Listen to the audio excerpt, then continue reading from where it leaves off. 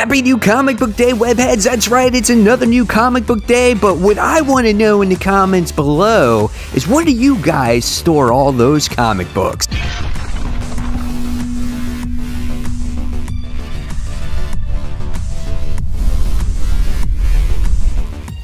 Hey, all my webheads out there, welcome back to Comic Book Corner 2.0. And fans, I am your host, Mike Spider Slayer, getting ready to bring you another episode of Spider Slayer's Comic Book Haul. Fans, this is episode 446, and this is the video series where each and every week I show you, the fans, what I pick up at my comic book store, which is Comic Central right behind me. They always provide the best customer service and the best comic books and best prices. So guys, let's not waste any more time. Let's get started with this week's comic book haul. And as always, we have the mysterious black bag. And what's inside?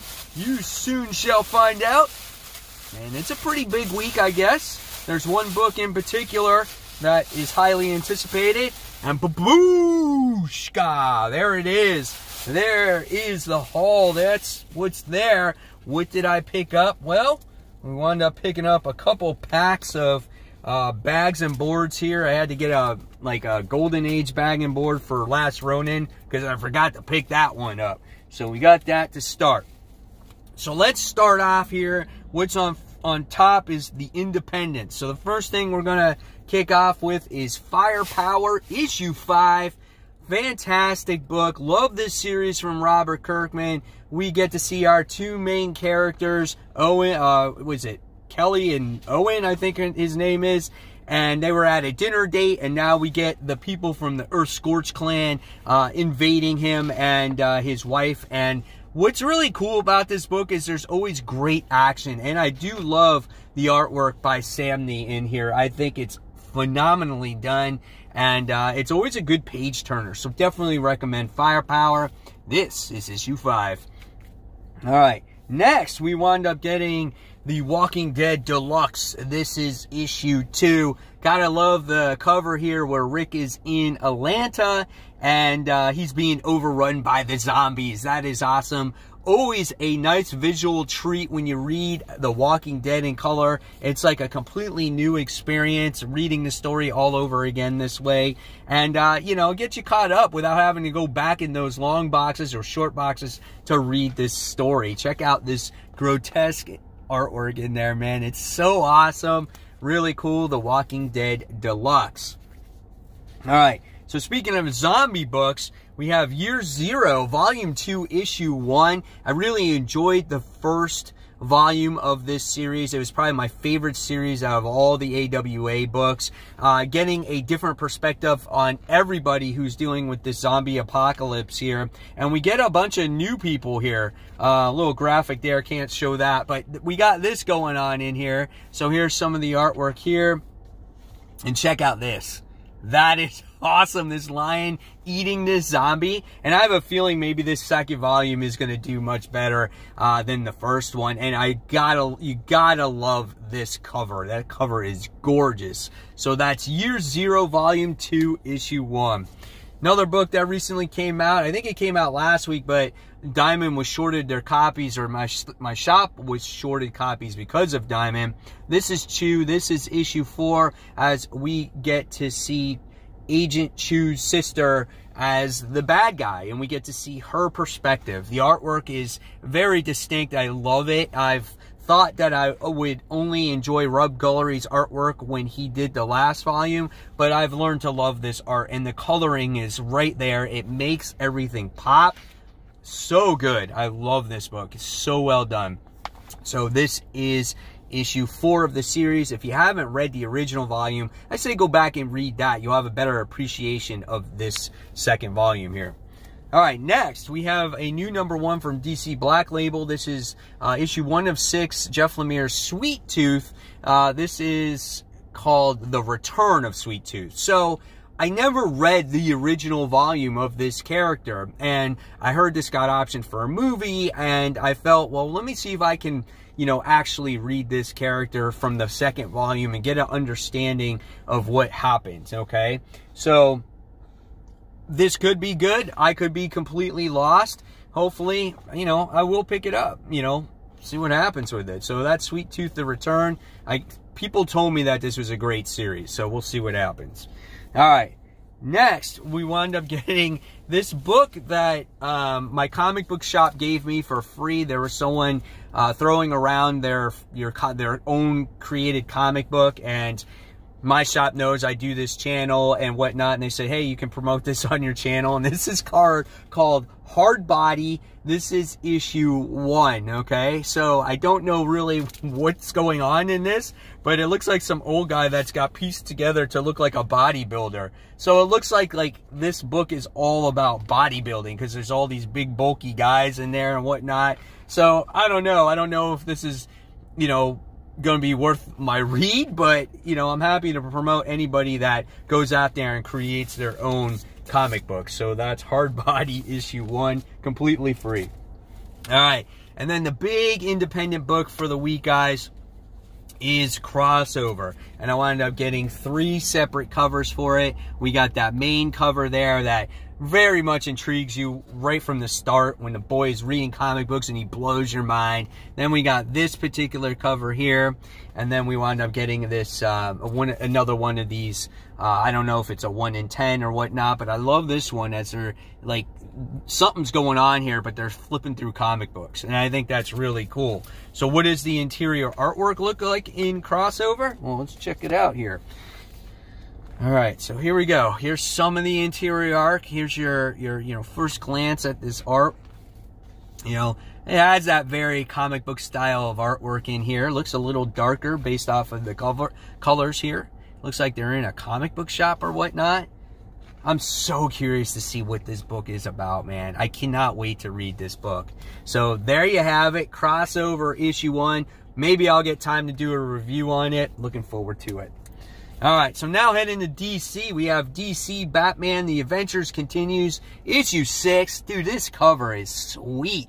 I love it, man. Just, it screams animated series all over it. Look at the Joker's teeth and Harley, Batman running, Robin. Dude, they all look great in there. So, so good. So here's some of the interior art for this particular issue. Okay. So we have that there, and then I'll show you another page. I'm actually 1 issue behind on this right now, and here we have that there too. So there we have it. We have Batman: The Adventures Continues. This is issue 6. So speaking of more Batman, we got Batman issue 102. This is the Ghostmaker, another new character created by Tynion. So let's see, here's some of the interior artwork in here. And so this is different, you know, obviously we're kicking off a new story arc, which is kind of cool after this whole Joker War situation. So here's some more artwork in there as well. So there you have it, and we'll see what the Ghostmaker is all about. Is he worth hyping up? You know, I don't know. We'll see. So that's Batman issue 102. Then with that, I had to get the variant cover of Ghostmaker because I thought this one was pretty neat, as he's kind of like shadowing off the cover. So that's cool. And then next, we wound up getting DC's Dead Planet, issue 5 of 7. This book is so good, man. The end of the last issue was awesome. Our heroes are fighting probably their biggest adversary when it's dealing with the anti-life equation at this point, right? So there we have DC's Dead Planet. Here's some of the interior artwork there. And we got it right there. So really cool. Let's see if we have one more page here. Nothing knocking my socks off there, but here's some more artwork there. All right. And now it's time for the Facebook shout-outs. All right, webheads, this week's Facebook group page shoutouts has a theme. That's right, guys. We're showing off some of the coolest comic rooms that were showed off on the group page. So the first one that we're going to show off is from Brett Weston. He goes, my office/den setup. Not shown here are my 17 short boxes of comics kept upstairs in the closet. Really cool room. I love the Batman black and white statues. They look really cool. Next, we have from David Richard. He's got his room filled with CGC graded comic books. We get to see short boxes on a cabinet as well, and a Thor poster there on the left side. That's really awesome when you can display all those cool CGC graded comic books. The next one we have is Leanne Faitha, who doesn't have a large space, but is making a very good impact with a bookshelf on the right, which looks like a whole bunch of trades, some action figures on the left. We got some short boxes on that desk, and a nice little chair to organize everything just nice and perfect. The next one I'm going to show you is kind of like a store. This one goes to Eric Reese. He goes, room picture day? He goes, there are 4 more rows of long boxes behind me, and check out this room. I mean, there's a shelf full of action figures. There's actually peg hooks in this room, like he's selling these action figures. Really badass to see this, and look at all those short boxes on the bottom. And then last but not least, Webheads. We wound up having a room here done by Robert Arena, and this one looks really cool because all his short boxes are, I think, Marvel or DC designed boxes. And I didn't even know they made that many of them, but that looks really cool as it adds a lot of character instead of those plain white short boxes. And I love all the posters above it. And it looks like there's some Marvel Legend characters there as well. Really awesome room, guys. Thank you so much for providing these great pictures. There was a lot more. I just couldn't show them all. But if you guys want to show your hauls, your collection, or whatnot, just go on to my Facebook group page called Comic Book Corner 2.0 Webheads Unite, and you never know, you might get a shout out on next week's haul. And we're back. So we just talked about DCeased Dead Planet. Now we have the DCeased Dead Planet issue 5 variant. This is the Swamp Thing variant. That is so cool, man. Look at this skeleton popping out of them, and the vines growing everywhere. We got little moss there too, so that's a really cool variant. And now we're heading to Marvel, where we got Captain Marvel issue 23, The Clash of the Centuries. Now, I must say, when it came to the first issue of this story arc, I was not a huge fan of it, because we did this in like the end days of Captain Marvel, and now they're touching back on this story again. So I don't know what the purposes of this is. Maybe it's introducing a new character, because it looks like we got a different character here. I don't know. I mean, Kelly Thompson, for the most part, has been writing a very good story here. So I'm looking forward to seeing what's happening with Captain Marvel. Hopefully this story picks up a little bit. So that's issue 23. All right. Next, we have the continuation of Black Widow. This is issue 3. This has been really well done as well. Another Kelly Thompson book. Here's some of the interior artwork in this issue. So we have the White Widow in there. I love the artwork in this book. I think it's kind of cool. So check out this fighting sequence. That's neat. That's a sweet 2-page spread right there. All right. And then next we have the X of Swords continuation. So we have X of Swords part 12 of 22. This is X-Men issue 14 with Apocalypse on the cover. I think that's a really nice looking cover as well. Obviously, we have Apocalypse in this book, and he's hooking up with his wife again, which I think is actually kind of cool. And then are we getting some battle action starting here now that everybody has their swords, the good guys and the bad guys? Can we have the tournament begin? Who will die? Who will live? Who will go off into oblivion? I don't know. We'll see. But this is the X of Swords issue 14, or chapter 12 X-Men issue. We know what it is. It's X of Swords. So now we have this one, part 13. So we got that one as well. So this one has Storm on the cover. It's just making sure I got the right ones, because they all look the same. That's an interesting cover, right? So here's the interior artwork in this one. The last issue that had Storm in it with Black Panther, I wasn't a huge fan of. The inking looks very heavy on this particular book. Look at that. But again, it continues the story.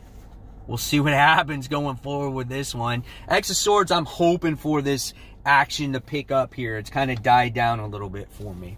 All right, next, another really good story is Star Wars issue 8. We're learning about this this commander here that I guess is like you know, Grand Moff Tarkin's, like, I guess, apprentice or whatever it is, and she wants to be just like him, and she blames herself kind of for his death.